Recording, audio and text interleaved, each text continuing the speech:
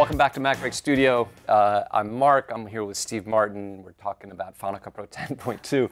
And Steve's going to talk, I didn't even realize there's some new audio features in 10.2. We were just chatting a little before, because we usually don't know what each of us are going to do when we do these things. We've each prepared separately and kind of keep it fresh. We look surprised. Yeah, because like, we really are. Because wow, we really are. So but he gave me, this is cool, so you want to check this out. All right. So there are two little audio features that were added to 10.2, and I personally find them really, really useful. Why do I find them useful? Because I edit a ton of voiceover.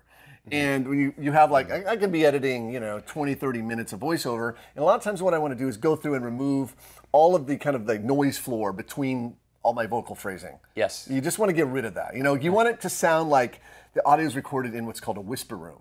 And a lot of times you don't have the luxury of whisper room. You got to find a quiet place, and you got to. Frequently you want room tone in a more dramatic setting, Absolutely. but for voiceover, you don't want that room tone. You don't want it. You want it clean. So I'm going to show you the tool that really helps me out with voiceover. All right, Okay, so I'm going to just. This is my friend Damian Allen, who actually did the shake training way back for remember. Apple. Actually, he did the first motion training too. He did. The very first motion training. He's like a legacy hero. He is. So I'm going to play a little bit of this, but you can see here between his vocal phrasing, there's some noise. There's some noise there, and there's some noise there. And that's not you clearing your throat or anything. No, that's just like, that could be like computer fan noise. It could be air conditioning. It could be any number of things. The right? cat purring. Right, exactly. So what I'm going to do is show you my first really helpful 10.2 audio feature. Okay. So what I'm going to do is I'll go over here, and I'm going to hold down the R key to temporarily turn the selection tool into a range tool, drag across, release my mouse, release the key, and I still maintain my selection arrow. Now, Which is a great tip in and of itself, I have to say. It is a great tip. So under the Modify menu, notice this used to say volume, now it says Adjust Volume. But here it is, right here. Silencio. With a little negative infinity sign. That's the noise floor. That's So like, boop, just like that. If I click off of this, notice it added 4 keyframes and it just is completely silent. Boom, dropped it down. That's kind of like, it reminds me, you talked about before the broadcast safe for video, where you slam down video to 100. This is like slamming down audio to 0. Yeah, and what's really great is I could just like quickly go through here. Oh, look, here's another area, and just Shift R, doom, doom. Modify, and I know what you're thinking. Yeah, it takes a little bit of time to go up there. Why don't you make a keyboard shortcut? Well, before I do that, I'm going to show you one other feature, then we'll get into the keyboard shortcuts. Okay. Let's say for whatever reason, I needed to boost this section. I needed to boost this section of the audio. So I'm going to select that, and I'm going to go up, and I'm just going to boost that audio. Oh, you just drag it up, For whatever reason, that section's boosted. There's another command that's very handy where if I want to get everything within a selection range or even an entire clip back to 0 dB, the default kind of like no volume or amplitude where changes. It started, right? Right, where it started. Go back to Modify, Adjust Volume, Reset. This is also new, so boom, brings everything back to 0 dB. Nice. I think those are 2 very handy little commands built into 10.2. Okay, now, you're going, that's great. Now let's get into keyboard shortcuts. I'm going to go to the command editor. And I'm just going to go customize. Right now, by default, it's set up with the default keyboard. Won't worry about that right now.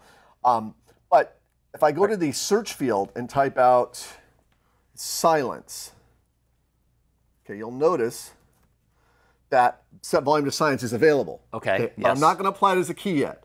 I'm going to show you something else. I'm going to click that. I'm going to type. Remember, it said reset to 0 dB. Yes. Reset. I'm going to show you. I didn't reset. Reset. Okay. Look at reset volume to 0 dB. Okay. Now. You know what I discovered? A moment of silence. You know what I discovered? What? Those commands are actually reversed. If you drop reset volume onto a key, it's really the silence command. If you drop the silence command onto a key, it's really the reset command. Apple somehow. The engineer it somehow slipped through. They're backwards. They're backwards. So the commands within the command editor, they work in the menu when you're applying them, but in the command editor, they're assigned backwards. They're assigned backwards. So really, if I want to do that silence thing, I have to use reset. So what I'm going to do is grab this, drag that onto that key, What are you dragging it onto? Oh, I'm sorry. I'm dragging the reset onto the shortcut that I want to use. So I want to use S for silence. Oh, just a straight S with no modifier keys? No, yeah. Okay. I know you use S for other things, but I don't care. I'm trying to make a point. Okay. I like S for silence. Okay. Okay, so you have to make a copy of the default command set. Yes. So to make copy, call this Steve's audio set, whatever. Yeah. Click OK.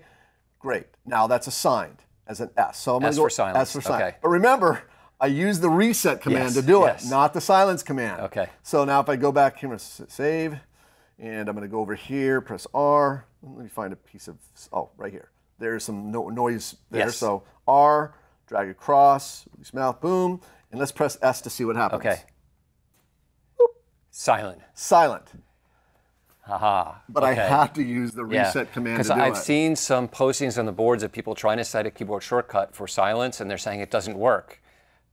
This is why. It does work, and that's why. So now if you go to the modify menu under silence, will you see that new keyboard shortcut show up under there? Let's find out. So let's see where. Adjust volume. Silence. Yes. I'm sorry. There we go. Silence is signed S. Yeah, and it shows up. It shows up. Because you assigned it to the other one. Okay. No, okay. Nobody's going to know that, right?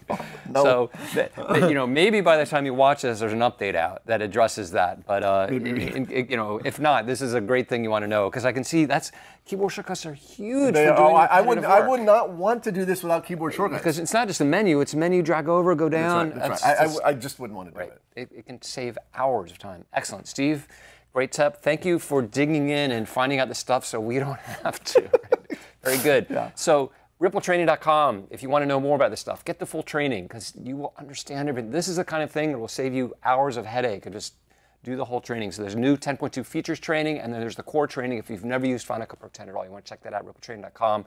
Also, check us out on Facebook, on YouTube, and Twitter. We're in all those places. Just look up MacBreak Studio, look up Ripple Training. Okay, guys, thank you once again for watching MacBreak Studio.